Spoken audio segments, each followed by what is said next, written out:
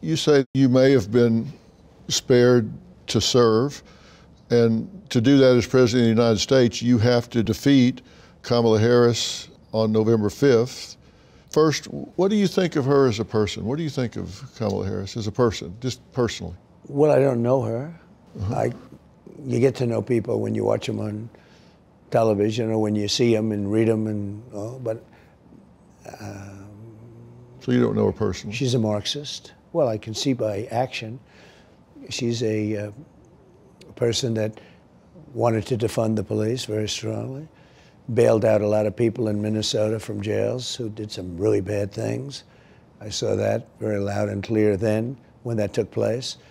A lot of bad things. I mean, she's done a lot of bad things. There will be no fracking. There will be no drilling. She doesn't want to drill, which will mean our country is going to shrivel up and die. You can't run the country without fossil fuel, at least not for quite a while, because you don't have the power. They don't have the power. You know, they have all sorts of nice contraptions, but they don't have wind. Is fine, but it kills the birds. It destroys the fields.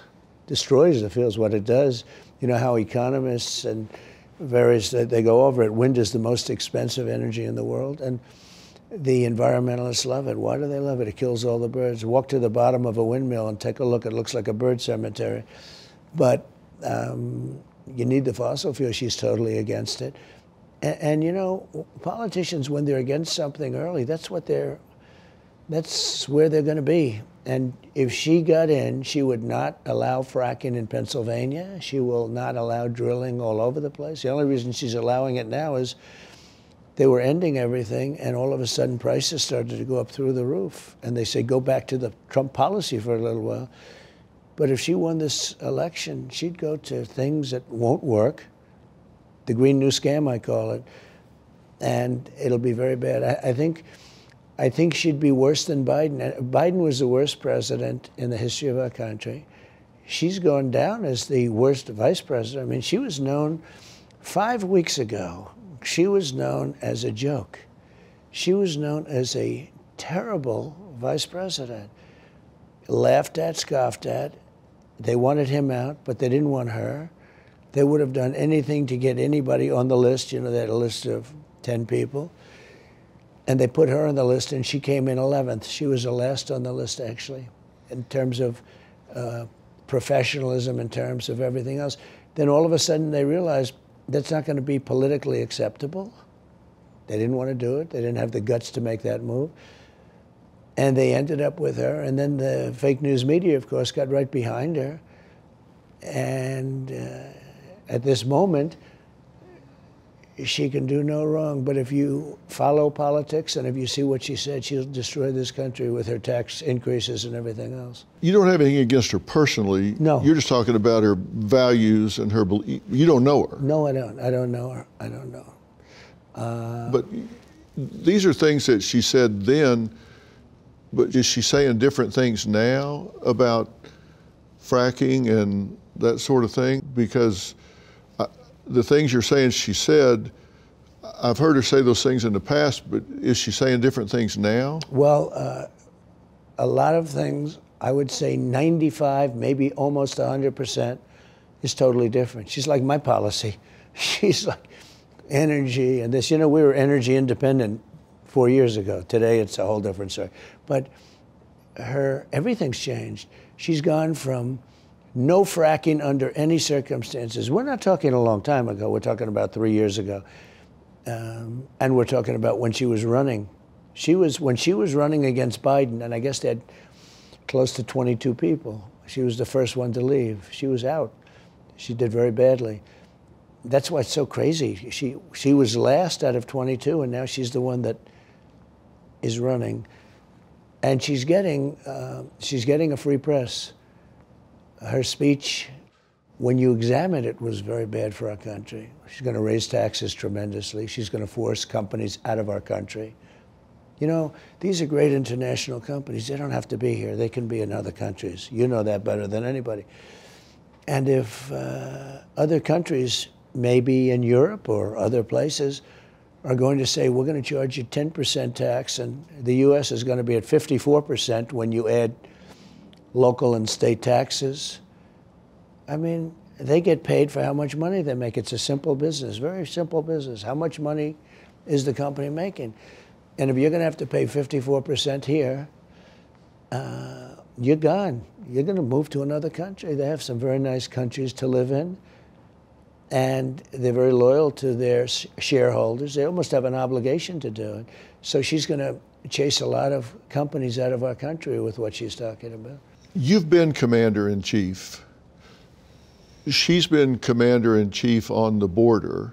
As commander-in-chief, how would you grade her paper on the border? Well, I would say an F. I mean, in terms of badness, if you're going to look for how to run a border badly, it's a market study in what you shouldn't be doing. It's the worst border in history. I believe we have 20 million people that came in, and you've heard this before. They come in from jails and prison. They've come in from mental institutions. If you know that, that's your world a little bit, isn't it? And they're terrorists, and they come in from, but they're allowing, other countries are allowing their jail population to pour into our country. They're bringing them here, and they're saying, if you come back, we will kill you. If you come back, we will give you the death penalty. And they're dropping murderers and drug dealers and human traffickers into our country by the hundreds of thousands. Who's doing that? The countries are doing it. What countries? Some are coming, but the countries are doing it. Venezuela? A lot of South American countries, probably all of them. Hey, you do it, so would I. If I'm the president of some country in South America, but anywhere in the world, it's happening now all over the world. They're coming from Africa, the Congo. We had the Border Patrol yesterday. I was there. Border Patrol told me they have, as of this moment, 158 countries represented. Most people don't even know there are that many countries. 158 countries over the last year are represented crossing the border illegally. They're coming in from Mexico. They're coming in from all over the world. They're going through Mexico, and Mexico shouldn't be allowing it, but they are. They didn't allow it when I was there. I was very strong with it. We had a remain in Mexico policy, and if they didn't adhere to it, they paid a price. What are you going to do day one with these countries that have gotten into our country illegally, between ports of entry? What are you going to do with those people? We are going to have a mass deportation of criminals, immediately the criminals. Our Border Patrol, ICE, and local police know every one of them. They know their middle names. They know them like I know you, okay? They know them very well. They know the bad ones, and they know the ones that aren't so bad. But the local police have to be given their authority back because we're in a crime-ridden nation now. We have, if you take the top 25 cities, interestingly, they're almost all run by Democrats. Cashless, bail. You don't have to put up any cash. You're a murderer, and you get caught, and you leave. You don't have to put up cash. There's no bond, no nothing. It's crazy what's happening. It's almost as though they hate our country, and they want it to fail. If these people are rounded up and deported, then this will be a massive process, because we're talking about a lot of people. And what they'll do is they'll pick out of the 100,000 people that will have to go quickly because they're, murderers, prisoners from tough places. And these are tough people. These are not like babies. These make our criminals look like nice people, nice guys. But MS-13 gang members, they love cutting people. They love cutting up people, cutting people. They did it on Long Island, a lot of them on Long Island. I got thousands of them taken out during my administration, thousands of them. And they didn't come back. And the countries knew you send them back, no more money. We give so much money so stupidly to everybody. I said, you do that. I said on Honduras, El Salvador, Guatemala, Mexico to an extent. Mexico, bad, but it's a little bit different, But Mexico's bad in that they let them come in. They didn't let them come in. They were stopping them. I was I was charging Mexico. I was doing things to Mexico that you wouldn't believe. I said, you stop them. And you have to stop them on your southern border, meaning on the other side before they get into your country. Not after they make that trek. You have to stop them before they get in. And it was working. We had the best border in the history of our country. Biden could have gone to the beach. All he had to do is let them continue to work. And we had the best border we've ever had. That was the chart. That was the famous chart that I said I fell in love with. You know, I love that chart. I wouldn't be here if it wasn't for that chart. But we had the best border at any time in recorded history. And now we have the worst border in the history of the world. 20 million people, but I think it's much more than that. 20 million, you know, they say, oh, it was only 15 million. What was it, 15? It's over 20 million. And many of those people are vicious killers. And they're living in our country. They're coming in. And you know nothing good is going to happen. We have massive numbers of terrorists. We used to watch that so closely.